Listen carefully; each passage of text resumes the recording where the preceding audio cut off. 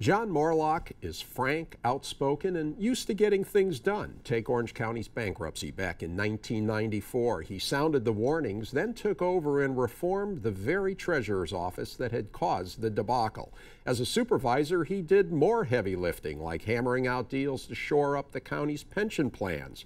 But now he's a state senator in the Republican super minority. Hard to get things done, but he's trying, getting a bill passed where he can, and making his views known even when the cause is hopeless.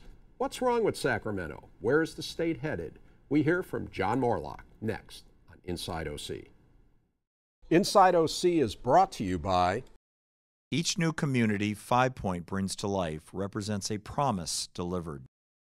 Great neighborhoods are more than just places to live, they are places to connect. 5 Point is a proud sponsor of public television and community programming. Memorial Care is transforming the way healthcare is delivered, keeping our communities and businesses healthy by guiding them on the path to wellness with easily accessible hospitals, physician offices, and outpatient centers. Memorial Care, leading the way.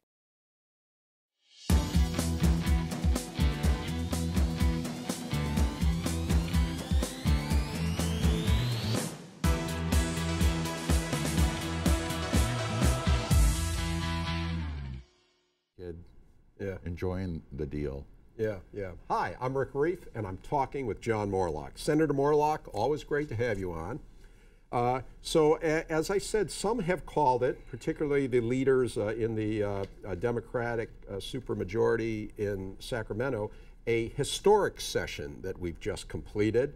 Hundreds of bills were passed in the last couple of days.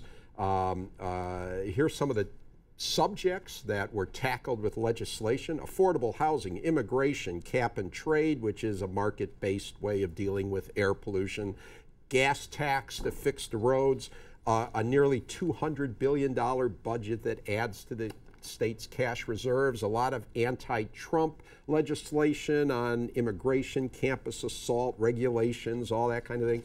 So was this a great historic session for the state legislature? Well, it was fun to have a front row seat. So I guess we would attack a few things.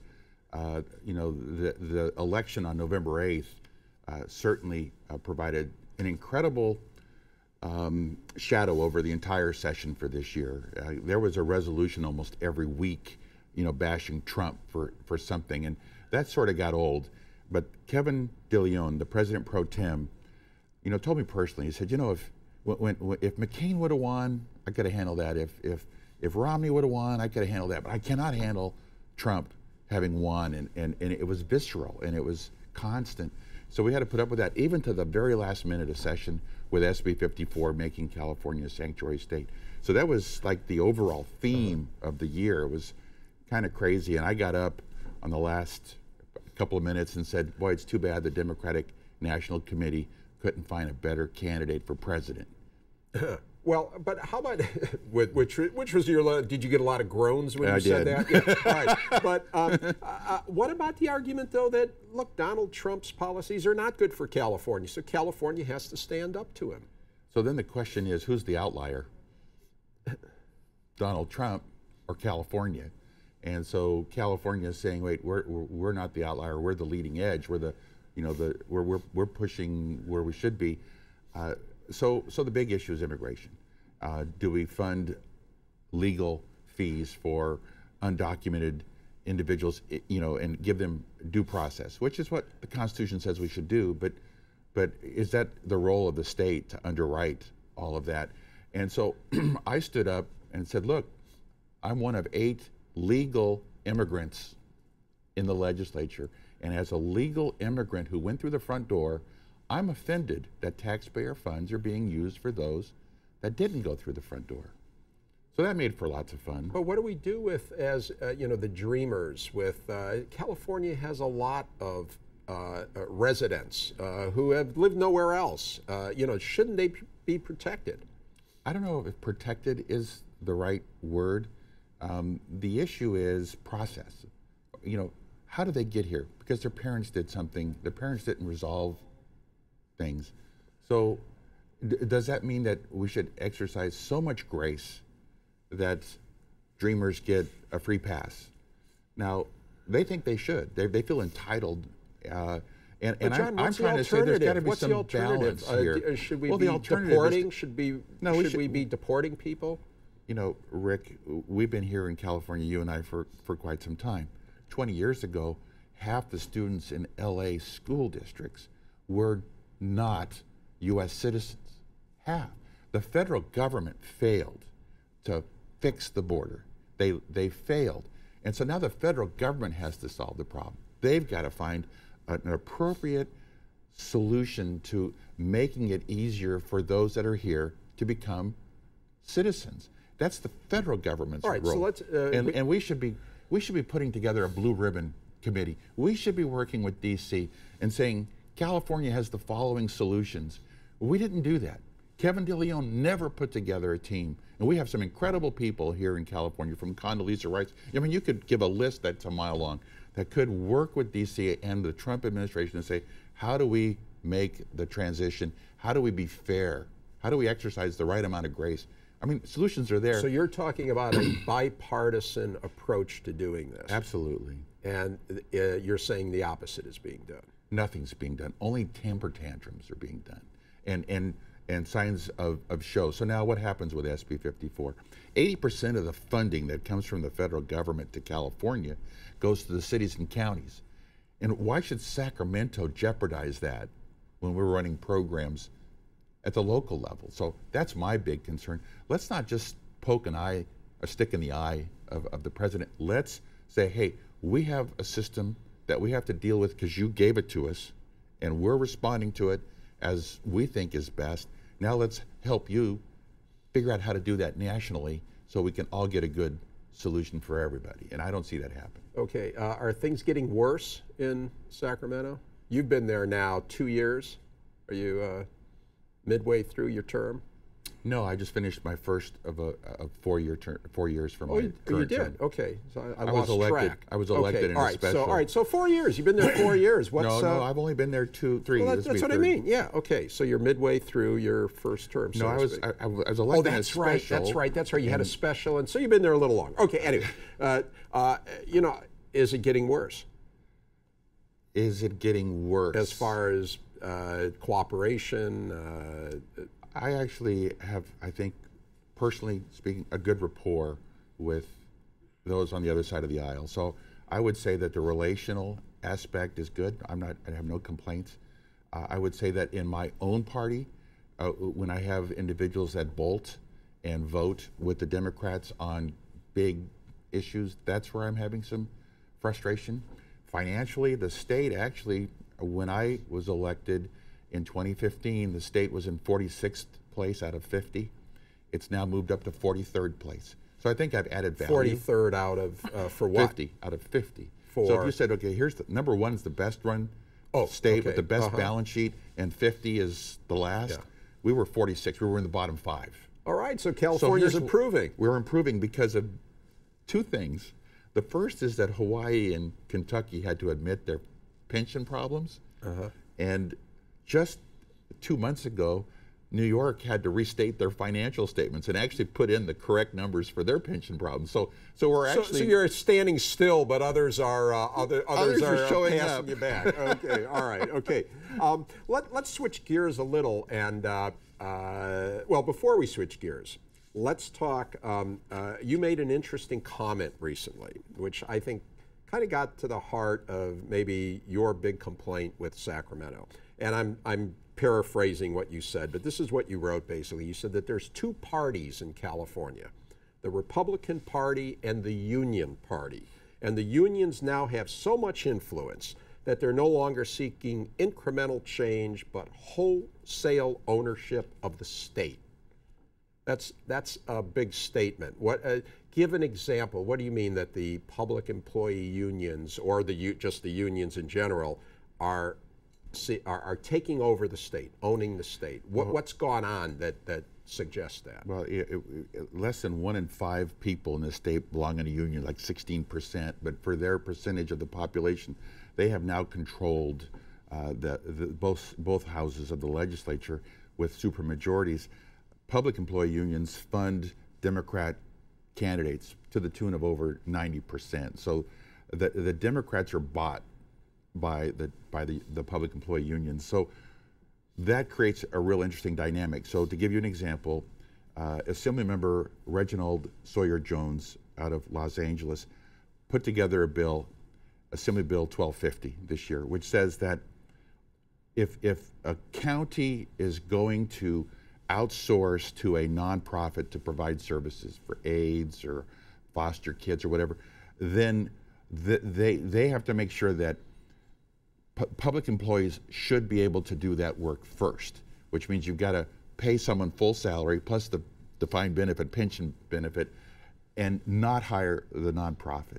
Now, in his creating this sausage, he exempted cities, and then he exempted 2 counties, and it just got really weird.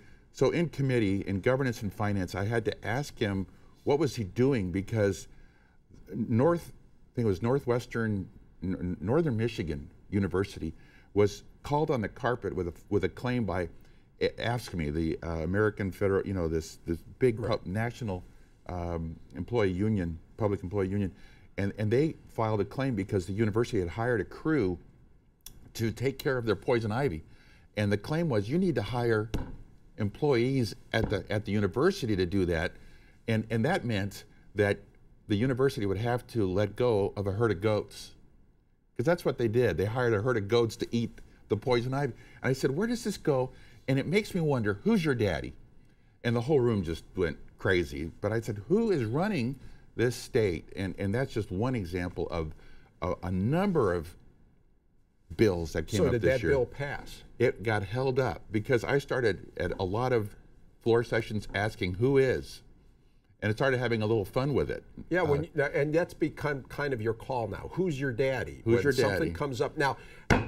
Who's your daddy? Right. Okay. All right. Yeah. Sorry. And obviously, you're implying to the Democrats that the union bosses are their daddy. But when you do that, what do you hear from when you raise these issues and things? What kind of reaction do you get from your colleagues?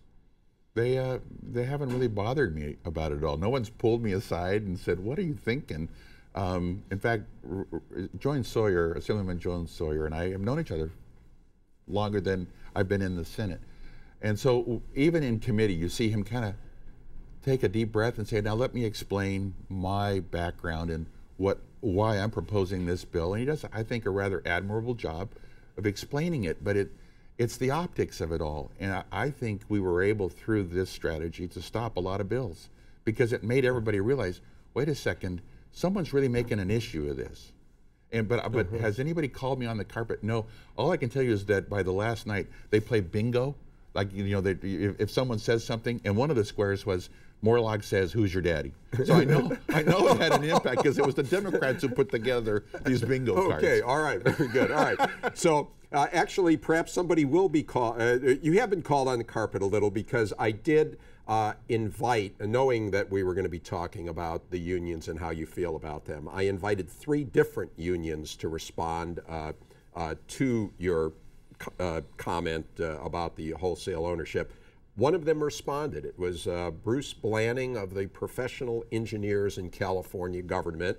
They are the engineers for Caltrans, a transportation agency, which you have also been quite critical of. They love me. They love you, and you will sense the love coming through this quote. He said, legislation was recently approved to fix and improve our transportation infrastructure for the first time in decades. The Chamber of Commerce, unions, the Associated General Contractors, the Orange County Business Council, and the California Alliance for Jobs supported the bill. Moorlach voted no. Moorlach also wrote a bill to award state engineering contracts without competitive bidding, which would double the cost of taxpayers. The legislature wisely rejected this misguided proposal. The organizations representing California's working men and women aren't seeking to waste taxpayer dollars. The problem is people like John Moorlach. So that's his comment. Care to make? Oh, may I respond? So SB 1 is the first point that the legislature, with just the minimal amount of 2/3 votes in both houses, approved this massive gas and car tax. So the Business Council supported it because it means jobs for contractors, construction companies, engineers, et cetera. So I'm not even going to debate that one, because this tax increase will take effect in November, and when you get your registration bill from the DMV, you're going to hit the ceiling, and you'll know why the voters are going to recall one senator, maybe more, as time goes on. Two, I did a bill that said, look, we need to outsource more at Caltrans. One, the Reason Foundation did a study, and they looked at all the states, how much outsourcing is going on. The average is 50%. Most states outsource 50% of their engineers. Arizona and Florida, 80%. California, 10%. We are so below the mark. So when we hit recessions, we don't lay anybody off. Caltrans has 3,500 engineers that we don't need. They just show up, they sit at the coffee shop. I don't know what they do, and they don't get laid off. But if we outsource, then you would just tell your contractors, we're backing off, the money's not there. You wouldn't have to lay anybody off. It's the private sector that would have to take the, So what is the non-competitive bidding, though? That's not even correct. That's a lark. That's just something they're saying which is not actually true. Obviously, you go through competitive bidding. That's standard operating procedure. That is disingenuous, and that's what it's all about. Because on the floor and in committee, you can lie, and you can make your argument, and you can say something completely false, and then everybody votes along with it because there's no chance to rebut. And that's the kind of nonsense that goes on in Sacramento. It's disingenuous, and it's disappointing because the taxpayers suffer for it. Okay, let's switch gears a little bit now and talk about an issue that is impacting every community in California, around the country. That's homelessness. And we're seeing in Orange County right now, I mean, how awful is it that at our civic center, the county's civic center, and in the shadow by the Santa Ana riverbed, in the shadow of Disneyland and the Big A, you've got these homeless camps now, hundreds of homeless people living there. You as a supervisor worked a lot, and I know you care very, very much about this issue. What is going on with the homeless situation? Yeah, we're trying to take care of the least, the lost, and the last, right? And we worked really hard. I had legislation approved by Darrell Steinberg, SB 585 back in 2015. Darrell Steinberg's the former Senate majority President leader. Pro Tem, yeah, right. Pro Tem. And I said, look, he had done in 2004, he had done the Mental Health Services Act. It was Proposition 63. So if you're a millionaire, you get taxed a little bit more, and that money goes to mental health. Well, it came to the county, but you couldn't use that money for existing programs. You had to use it for new programs, and those new programs were coloring contests and stuff. Just stuff that was, new but not hitting where it itched. So one, why do we have a homeless problem? One, we got to deal with the mental illness. Two, we have to deal with the criminal component, which is a result of Governor Brown doing Assembly Bill 109, which released inmates from the state prisons to meet a federal reduction in our population. And now those people are on the street. And then three, you have NIMBYism. We have housing for the homeless in the winter at our I want to say the military bases, but where the reserves, the word just escapes me. But so we provide it, but the cities have not been working on what we call Senate Bill 2 zones, where you provide housing for homeless, a shelter year long. And so the city of Anaheim has stepped up, and we have a facility there. But we had pushback from other cities. I mean, Santa Ana was a dud, Fullerton was a dud. So we had to work on all of those. Santa Ana finally allowed for the ability to use the bus station at the Civic Center, but it's not enough. So these people are going along the riverbed, and it's the same situation in Sacramento. They're along the riverbed too. So what's the solution? We worked last year on a bond measure to issue $2 billion in bonds based on this Prop 63 funding source, and I championed that and got my Republican delegation to come on board. I got everyone except for one who voted no, so that would give funding to allow for housing to build it, because you need to put these people in immediate housing, and then you have to diagnose what their mental situation is, and then you have to provide the proper assisted outpatient treatment to help them mainstream. And then you got to work with the criminal element. We have Prop 109, we have AB 109, we have Proposition 47 and 57 that has released criminals, but it also has reduced crimes from felonies to misdemeanors so that our police officers don't even arrest these people anymore because they don't get put anywhere. So what I'm trying to do, make a long story short, we have a Fairview Developmental Center that is closing. The state is no longer going to use that site. So we're trying to say, hey, let's build a campus. Let's try and provide some assistance. And I guess the fourth thing, if we also have a drug issue, opiates and everything that kids are just tuning out. We got to help.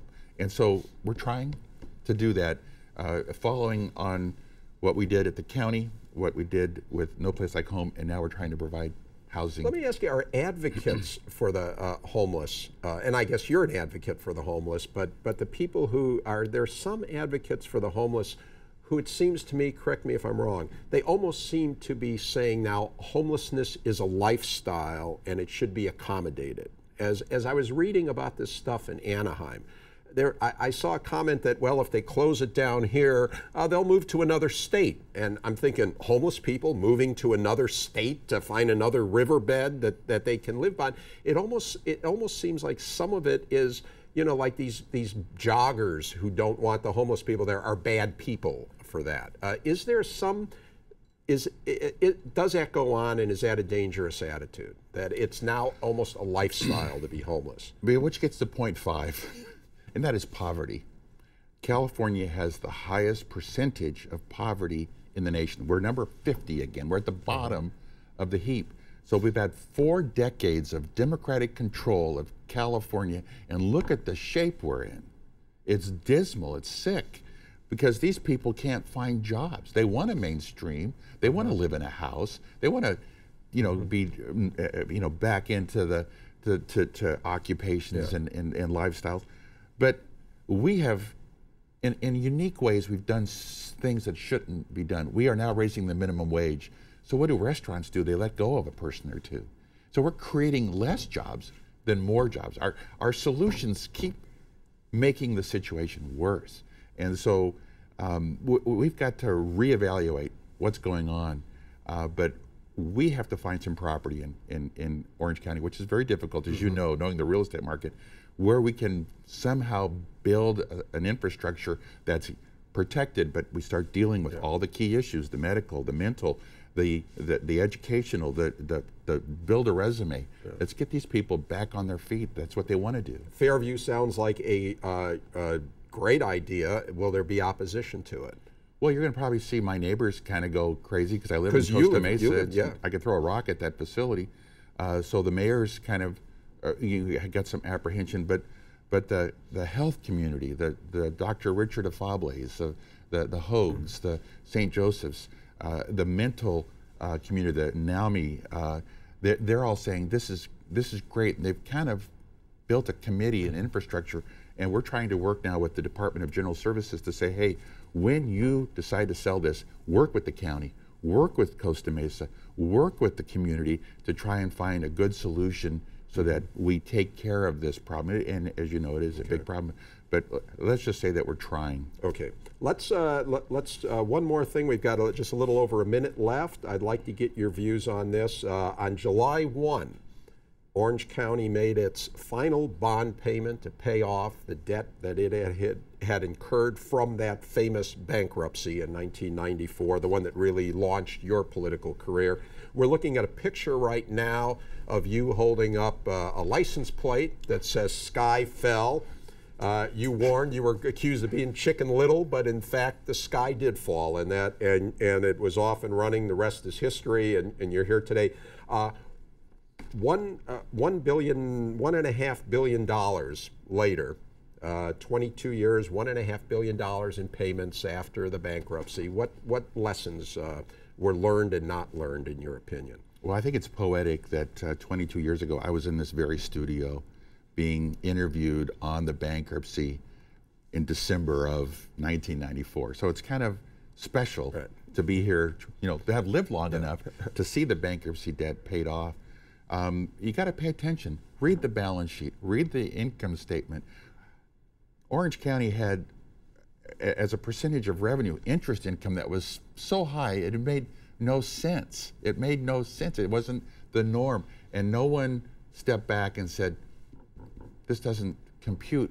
Let's dig a little deeper. Let's just not rely on one person who's doing reverse or purchase agreements and just trust that everything's fine. And as you recall, I had to get that data. I had to pay for it. I had to wait through the public record. So we need to be more transparent. We should have the general ledgers online. We should. Very good. Thanks for letting me and you're still fighting those battles. Darn 22 right. years later. All right, Yeah. John, thanks so much for coming on. That's it for now. Thanks again to my guest, John Moorlach. You can watch this show and past shows by going to pbssocal.org or rickreiff.com. You can also catch our shows and our post-show open mic chatter on YouTube. And follow us on Facebook, Twitter, and Instagram. Thanks for watching. We'll see you again on Inside OC.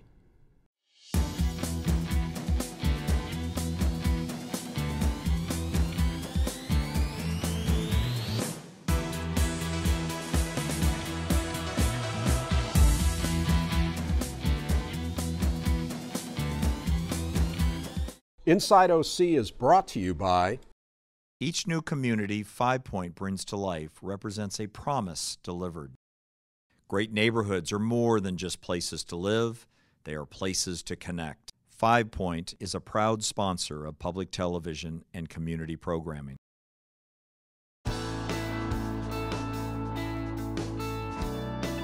Chapman University is a proud sponsor of Inside OC and community programming.